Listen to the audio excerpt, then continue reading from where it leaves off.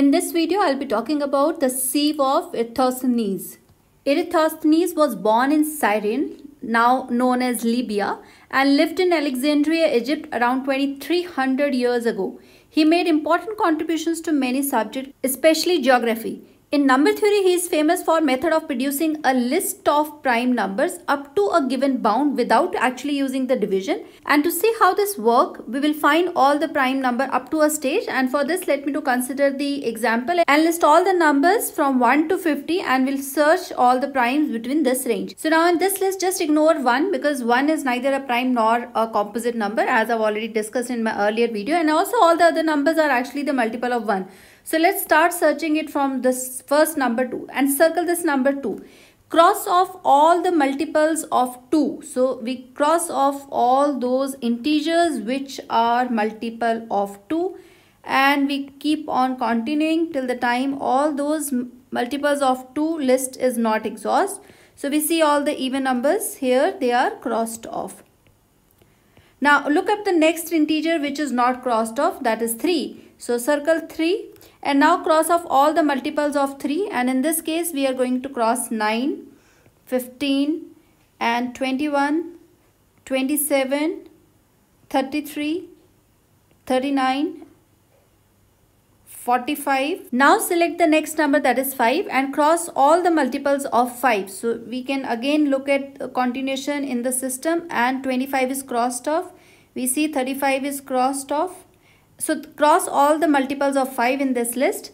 Next number that we select is the 7. Circle the 7 number because 7 has not been crossed off. Now cross off all the multiples of 7. So when we cross all the multiples of 7, we see this 49 is crossed off. And now we stop the process at 7 only to see the primes which are less than or equal to 5. And now circle all the numbers which are left out. So 11, 13, 17, 19, 23, 29, 31, 37, 41, 43 and 47. These are now the prime numbers. And let's see why did I stop at 7 only and to see all the primes which are less than or equal to 50. Because under root of 50 is approximately equal to 7.07. And to support that, we have this result that if n is composite, then n has prime factor p less than or equal to under root n. And that is why we can use this result to stop the Sieve of Eratosthenes process. And to see this proof of this result, let us see. If n is a composite number, we know that n is a composite number. We can write this as a multiple of two integers and a and b. And one is strictly less than or equal less than a, less than or equal to b, strictly less than n. So we are not taking the trivial condition. Say if a is equal to n, then obviously b has to be equal to n, and if a is equal to n, then b has to be equal to 1. So that's not the case. When we take this as a composite number, that means there is a proper divisor corresponding to this. Writing is n as a multiple of two integers such that this holds, that integer a is strictly less than n and strictly greater than 1. And similarly, this integer b is strictly greater than 1 and strictly less than n. And now, so we can write down that a square is less than or equal to a times b, which is equal to n.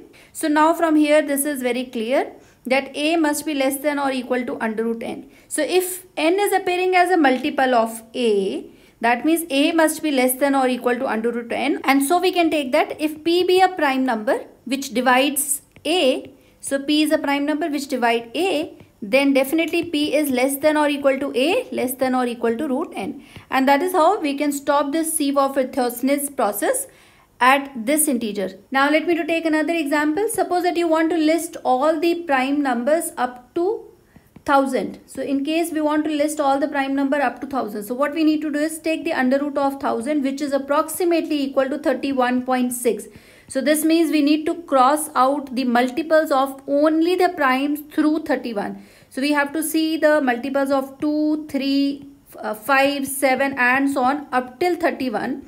So once we cross off all the integers which are up till 31, we get the prime numbers which are remaining through this cross off process between 1 to 1000. And of course 1 is not a prime number, so we'll circle it from the number 2 only. So but this process will give us all the prime numbers which are up to 1000.